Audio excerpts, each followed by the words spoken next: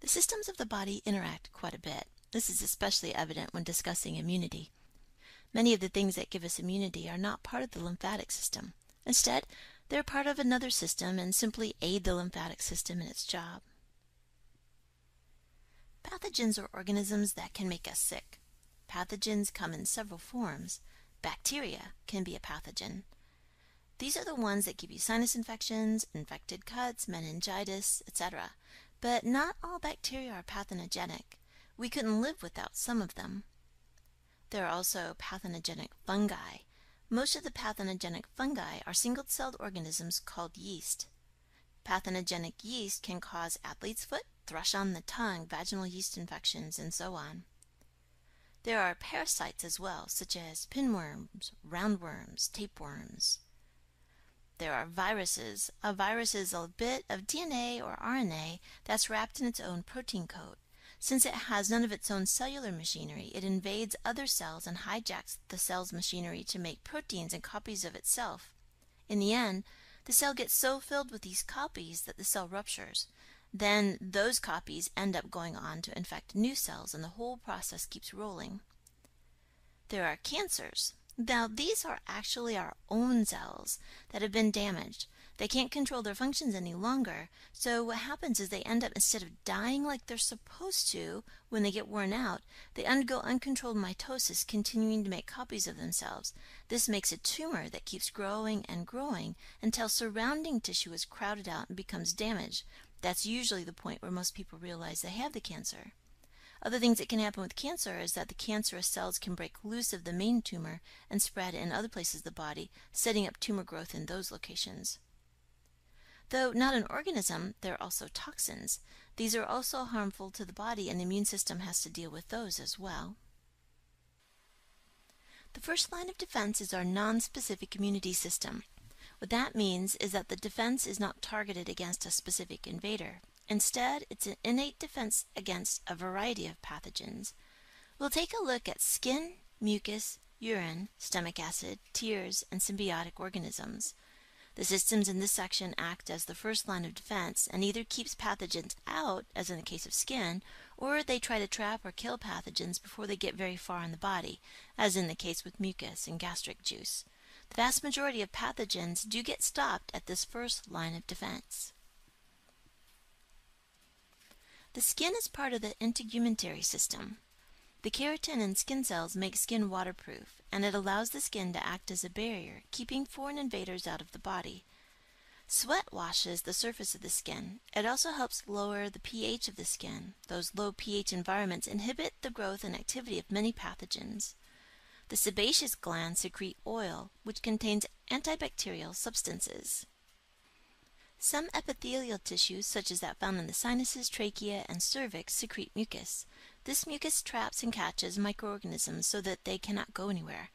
Once the pathogens are trapped in the mucus, the body needs to get rid of them. That is accomplished by cilia on certain cells that line the mucus-producing epithelium.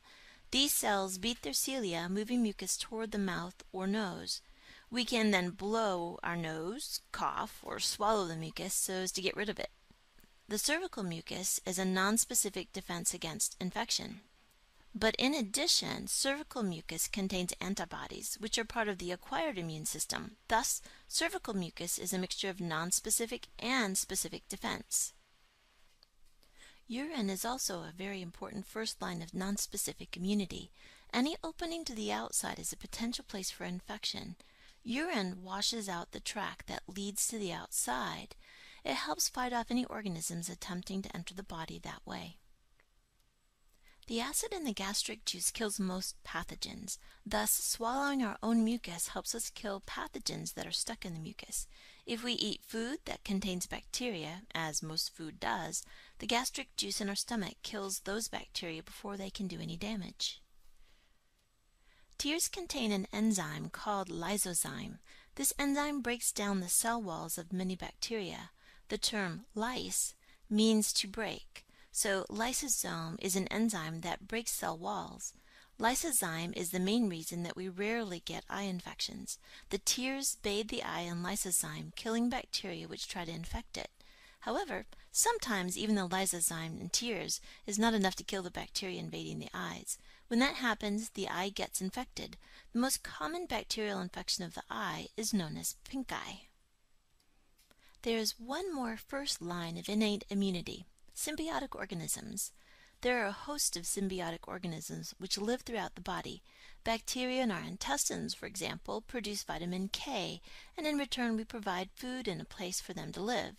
Those symbiotic bacteria flourish in our intestines, and their population can actually squeeze out populations of pathogenic bacteria and fungi which might get past the stomach. In addition, symbiotic bacteria and fungi that live on our skin and consume our sweat produce lactic acid, which fights off both pathogenic bacteria and fungi. Now we are to our second line of defense, the immune system. There are two big divisions in the immune system: innate immunity and acquired immunity. Innate immunity is a nonspecific immune response because it's the same regardless of the pathogen or toxin encountered.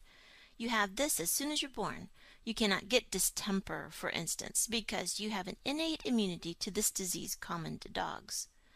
Acquired immunity is an immunity response targeted at a specific pathogen or toxin. When we catch and then recover from a certain disease, we might become immune to that specific disease. However, that immunity will not help us fight off another disease. For instance, chickenpox immunity won't help you against the measles. The immunity we acquire once we get chickenpox is specific only to the chickenpox virus. The immune tactics we'll now take a look at target a specific type of invader. It could be a whole group, such as bacteria or viruses, or be very specific to a particular pathogen, such as the chickenpox virus. Interferon is a protein produced by a cell infected by a virus. There's really no hope for a cell once the virus enters the lytic pathway. However, as it's being attacked by the virus, the cell will produce interferon. The interferon won't save that cell, but it will affect neighbor cells as they're being signaled to strengthen themselves against viral attack. Complements are involved in fighting foreign cells, which are generally bacteria. The complement system is made up of 20 plasma proteins made by the liver, which is then released into the bloodstream. Like blood coagulation factors, these proteins stay inactive in the blood serum until something activates them. The foreign invader itself can activate the protein, or the presence of antibodies bound to antigens can do the activation. Either way, this happens only when foreign cells are present. They can lyse bacteria. The complement proteins combine to form a hole in the plasma membrane of foreign cells, particularly bacteria. This causes its components to leak out, killing the foreign cell. Not only can the complement proteins lyse bacteria, but they can also attract phagocytotic cells. The phagocytotic cells can then destroy the bacteria by eating them. These proteins can help promote inflammation. You might think inflammation's bad, but it can be a very good thing. Inflammation is a sign that there's a war going on between your body's defenses and an invader. This signal can rally the troops, bringing more disease-fighting mechanisms to bear. When the body's cells are under attack, they send out chemical signals that are picked up by the basophils, which are attracted to those signals. The basophils in turn release a variety of chemicals: leukotriene, prostaglandin, heparin, and histamine. Heparin inhibits blood clotting, allowing the wound to wash out any foreign matter that may have been introduced during the injury. Histamine triggers inflammation or vasodilation. Vasodilation is when the vessels dilate, making them larger. This brings in additional blood flow to the area so that the area has additional resources for fighting any infection. In addition, the dilation makes it easier for white blood cells to squeeze between the vessel cells in order to enter into the tissue that's damaged and infected. This process is called diapedesis. If the infection stays contained to the one location, it's called a local inflammation. But if that infection escapes into the bloodstream and spreads throughout the body, it triggers a systemic inflammation. There are many types of white blood cells that will become active in fighting an infection. The basophil is merely the first type. We'll learn more about the other types in a moment. Any bacterium or a virus can potentially be attacked by white blood cells, so they're nonspecific. White blood cells generally have about a 12-hour lifespan, and they're produced in the bone marrow. The neutrophils and monocytes are phagocytes. That means they can eat other cells.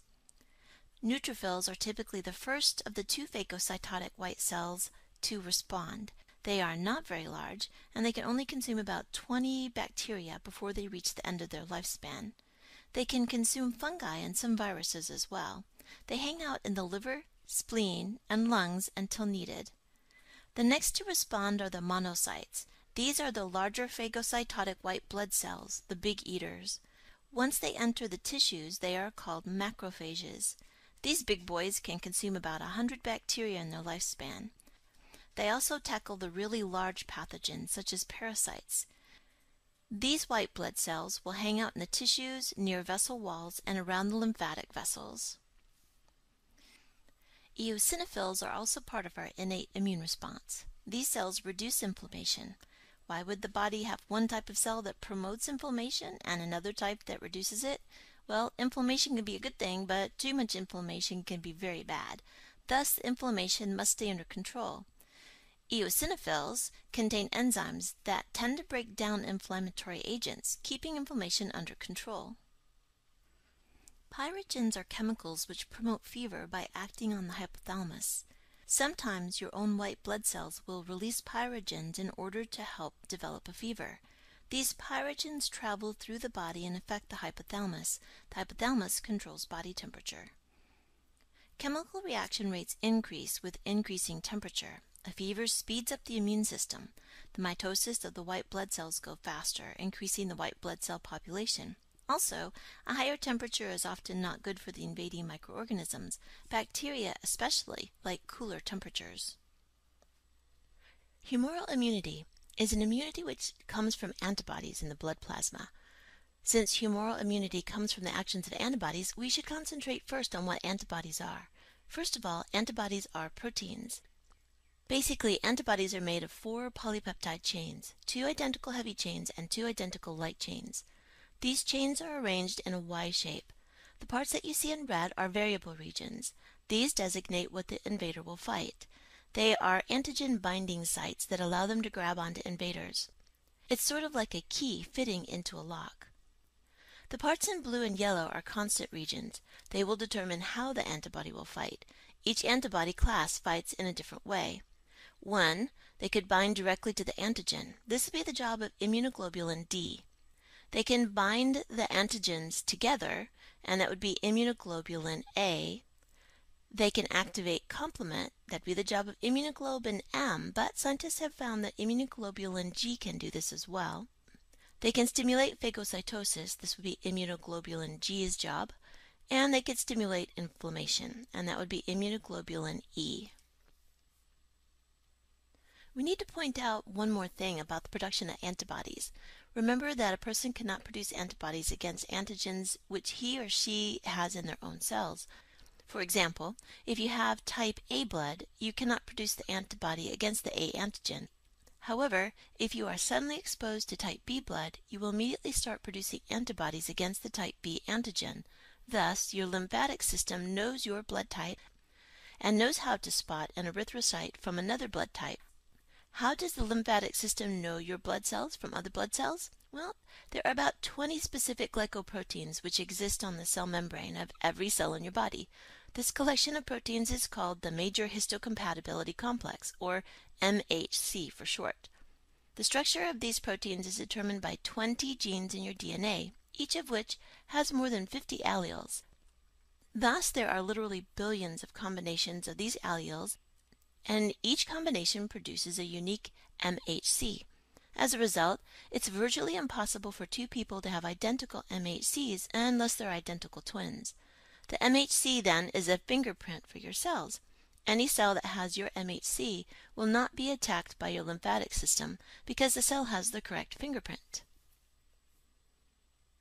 Antibodies are produced by B cells, which are specialized lymphocytes. Like all blood cells, these lymphocytes are formed from the stem cells in the bone marrow. They are formed with antigen binding sites on their plasma membranes.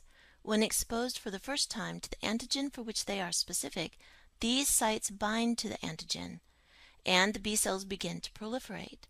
The proliferation produces two types of B cells. The plasma B cells release their antibodies into the plasma so that the antibodies can attack the antigen to which they can bind. After the infection, most B cells die, but the memory B cells are long-lived B cells which do not release their antibodies. Instead, they circulate in the body waiting for the next attack by the antigen. This allows the body to respond quickly to any subsequent infection by the same antigen. Memory B cells are the means by which vaccinations provide immunity to certain pathogens. There are two basic types of vaccines. The first type contains a weakened form of the pathogen itself. Since a pathogen is weakened, your body's immune system will destroy it before it can overtake your body. Thus, even though the vaccine actually contains a disease-causing pathogen, the vaccine is safe because the pathogen is so weak that your immune system will destroy it. The other type of vaccine contains a synthetic chemical that makes the body react the same as if a certain pathogen has entered the body. This type of vaccine then mimics a real pathogen, causing the immune system to react and produce antibodies as well as memory B cells. Even though memory B cells are long-lived, they don't last forever. Thus, some vaccines require a booster to boost the memory of the infection. When the body is first exposed to a pathogen, the B cells will produce a primary response. This response fights the infection and produces memory B cells. The memory B cells will then produce secondary responses if the pathogen infects the body again. Cell-mediated immunity is an immunity which comes from the actions of T lymphocytes. T cells deal primarily with cells found in the body, such as cancerous cells or cells harboring viruses. T lymphocytes respond to the chemicals released by the macrophages. T cells originate in the bone marrow, but they mature in the thymus gland, and the T in the T cells stand for thymus. T cells, like B cells, have antigen receptors.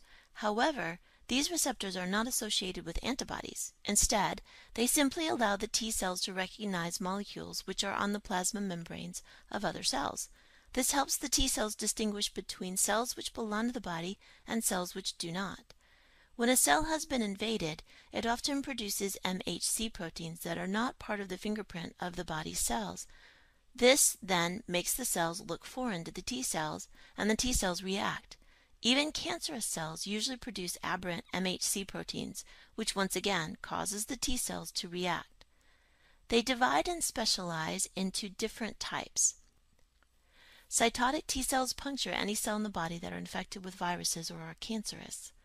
Helper T cells connect to the macrophages via a major histocompatibility complex and greatly increase the rate of cell division of all lymphocytes, helping the defense system cope with more pathogens. The well-publicized disease known as AIDS, or acquired immune deficiency syndrome, is caused by the human immunodeficiency virus HIV. This virus destroys helper T cells. As the population of helper T cells in the infected person diminishes, pathogens which would normally not be able to get through the immune system are able to take hold, because B cells and cytototic T cells production is limited. Cytotic, or killer T cells, and helper T cells are classified as effector T cells. Memory T cells store the chemical compositions of pathogens and the attacks against them. Suppressor T cells shut down the immune system in case the attack is against the body itself, an autoimmune response, or when the immune response is over. Another type of effector T cell is the delayed hypersensitivity T cell. This kind of T cell responds to antigens by releasing chemicals which promote inflammation. They also promote phagocytosis by attracting macrophages through chemotaxis. These cells are particularly active in allergic reactions. For example, the itching and burning sensation caused by poison ivy is a delayed hypersensitive T cell response to antigens produced by skin cells which interact with poison ivy. There are 4 basic ways that acquired immunity can be stimulated in the body. The first and most obvious is active natural immunity. This is the acquired immunity which comes from being exposed to a pathogen. For example, when you are first exposed to the chickenpox virus, you get sick. Your body must fight off the virus. However, after that, you don't get sick from the chickenpox virus again because your body has the memory B cells or T cells, which will produce a quick and effective response for any secondary responses that are needed. You can also receive acquired immunity artificially, which is referred to as active artificial immunity. This is the immunity that you receive from vaccines. The vaccine causes your immune system to react, forming memory B cells or T cells, and this in turn gives you acquired immunity to that disease. But the immunity is artificially induced. Passive natural immunity occurs between the mother and the baby.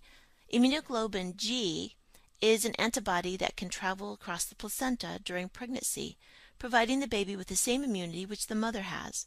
In addition, immunoglobulin G antibodies are found in breast milk. Thus, the baby receives immunity from diseases to which the mother is immune by breastfeeding. The final means by which immunity can occur is passive artificial immunity. In this situation, a different individual is exposed to a pathogen and thus creates antibodies. Those antibodies are then removed from the individual and transferred to someone else. This provides immunity to the pathogen. Although this procedure is often done using another human, sometimes an animal, such as a horse, can be injected, and then the horse's antibodies can be transferred to the person who needs the immunity. This is only a temporary fix, however, since the antibodies will be removed from the person who receives them in a relatively short period of time. Examples of this procedure include treatments to fight rabies and tetanus in people who are not vaccinated against the disease but are exposed to them. One type of immunity which is not good is autoimmunity. In autoimmunity, the body cannot differentiate between the MHC of its own cells and that of others. Thus, it starts attacking its own cells. Multiple sclerosis, for example, is an autoimmune disease. The lymphatic system cannot distinguish between neuroglia of the body and foreign neuroglia. As a result, the lymphatic system begins attacking the myelin sheaths of the nerves. This causes a loss of control of the skeletal muscles and a loss of sensation. The body's defenses are designed much like that of a well-built fortress. The blood is regularly checked and cleaned by both the lymph vessels and lymph nodes, as well as the spleen. In addition, the body has two lines of innate defense against pathogen, each of which has several different components. Finally, the body has an incredible means of acquiring immunity to specific diseases and remembering that immunity so the pathogen can never successfully cause another infection. Finally, each cell in the body produces an elaborate display of proteins which tell the body whether or not the cell is native to the body or a foreign cell which must be destroyed. Indeed, this world is a dangerous place in which to live, but the body's designer has given us all that we need to stay well protected.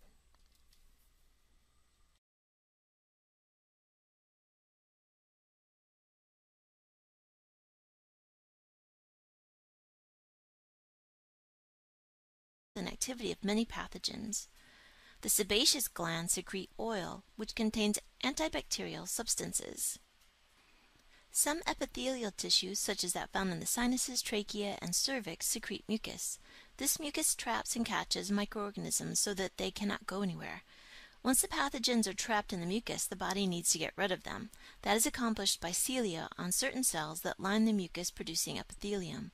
These cells beat their cilia, moving mucus toward the mouth or nose. We can then blow our nose, cough, or swallow the mucus so as to get rid of it. The cervical mucus is a nonspecific defense against infection. But in addition, cervical mucus contains antibodies, which are part of the acquired. The systems of the body interact quite a bit. This is especially evident when discussing immunity. Many of the things that give us immunity are not part of the lymphatic system. Instead, they're part of another system and simply aid the lymphatic system in its job. Pathogens are organisms that can make us sick. Pathogens come in several forms. Bacteria can be a pathogen. These are the ones that give you sinus infections, infected cuts, meningitis, etc. But not all bacteria are pathogenic. We couldn't live without some of them. There are also pathogenic fungi. Most of the pathogenic fungi are single-celled organisms called yeast. Pathogenic yeast can cause athlete's foot, thrush on the tongue, vaginal yeast infections, and so on. There are parasites as well, such as pinworms, roundworms, tapeworms. There are viruses. A virus is a bit of DNA or RNA that's wrapped in its own protein coat. Since it has none of its own cellular machinery, it invades other cells and hijacks the cell's machinery to make proteins and copies of itself. In the end, the cell gets so filled with these copies that the cell ruptures. Then those copies end up going on to infect new cells, and the whole process keeps rolling. There are cancers. Now, these are actually our own cells that have been damaged.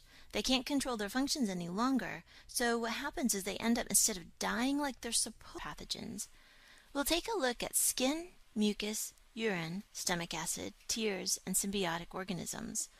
The systems in this section act as the first line of defense and either keeps pathogens out, as in the case of skin, or they try to trap or kill pathogens before they get very far in the body, as in the case with mucus and gastric juice. The vast majority of pathogens do get stopped at this first line of defense. The skin is part of the integumentary system. The keratin in skin cells makes skin waterproof, and it allows the skin to act as a barrier, keeping foreign invaders out of the body. Sweat washes the surface of the skin. It also helps lower the pH of the skin. Those low pH environments inhibit the growth. Those two, when they get worn out, they undergo uncontrolled mitosis, continuing to make copies of themselves. This makes a tumor that keeps growing and growing until surrounding tissue is crowded out and becomes damaged. That's usually the point where most people realize they have the cancer. Other things that can happen with cancer is that the cancerous cells can break loose of the main tumor and spread in other places of the body, setting up tumor growth in those locations. Though not an organism, there are also toxins. These are also harmful to the body, and the immune system has to deal with those as well. The first line of defense is our non-specific immunity system. What that means is that the defense is not targeted against a specific invader. Instead, it's an innate defense against a variety of